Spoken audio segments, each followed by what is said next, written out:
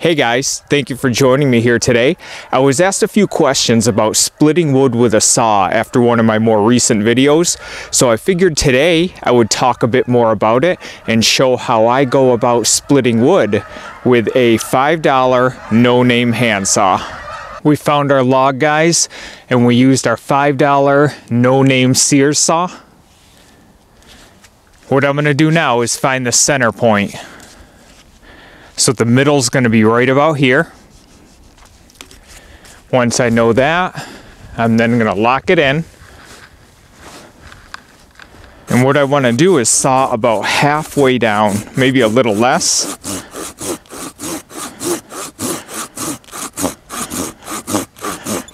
So what we have now, here's our halfway point, and we've sawed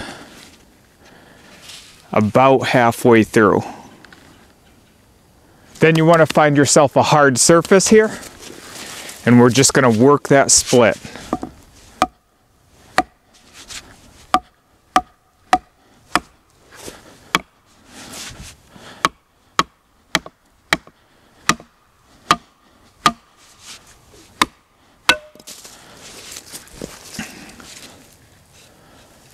We want the other side to split out the same way.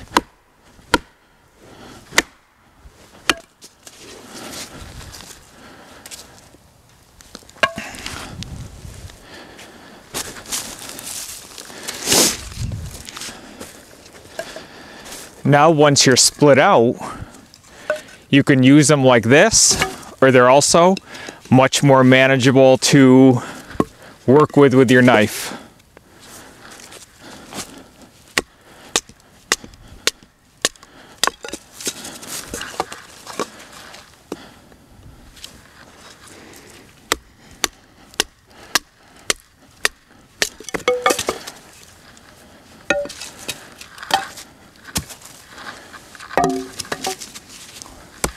I would like to thank you guys for joining me here today. I hope I was able to help out and answer some questions. If you have any additional questions, go ahead and ask in the comments down below, as I always read and answer all of my comments. It was great to see everyone, and we will talk to you again down the road, guys. Thanks. Bye-bye.